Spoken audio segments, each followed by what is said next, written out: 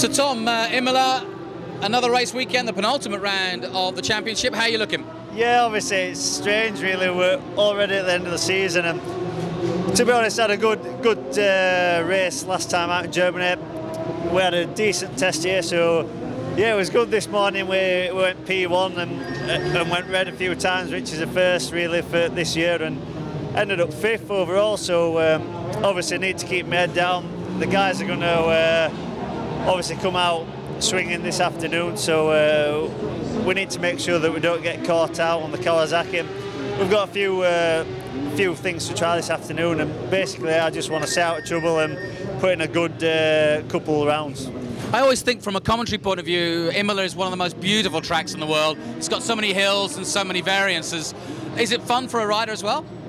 It's certainly exciting, you know. There's, like you said, there's a lot of bumps. Unfortunately, in my opinion, you know, just a little bit on the safety side is a little bit difficult to take on board. You know, some of the corners where you're drifting, when you catch a glimpse of the wall, you just kind of think for the split second. But overall, it's a real rider's track, one that I enjoy, and like I said, hopefully it can be nice to me this weekend. Exciting news last time out for Kawasaki. They launched the new bike at the Nürburgring. You've had the opportunity to ride it though. How is it?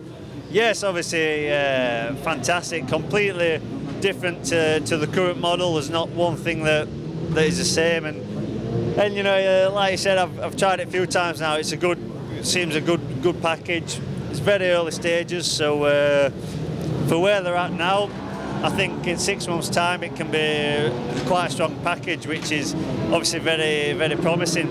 Unfortunately, I've not been able to get anything sorted yet, but I'd like to do that sooner rather than later. Like you said, two rounds remaining. Next week is the last round, and yeah, I'm just starting to sweat a little bit now, but it's one of them. I'll keep pushing 110%. I always do, and see what happens. The more they let you ride it, the more chance you got of riding it next year, I guess. Well, yeah, there's always that one, but like I've said, I enjoy racing motorcycles. I'll just keep pushing, and you know, obviously at the moment I want to do the best I can for Kawasaki, and you know, we'll see what happens this weekend and in between France. What's the first impression though? Has it got more power? Does it turn better? What does it do? Yeah, at the moment certainly not more power. It's so early, but overall it's the test at Valencia.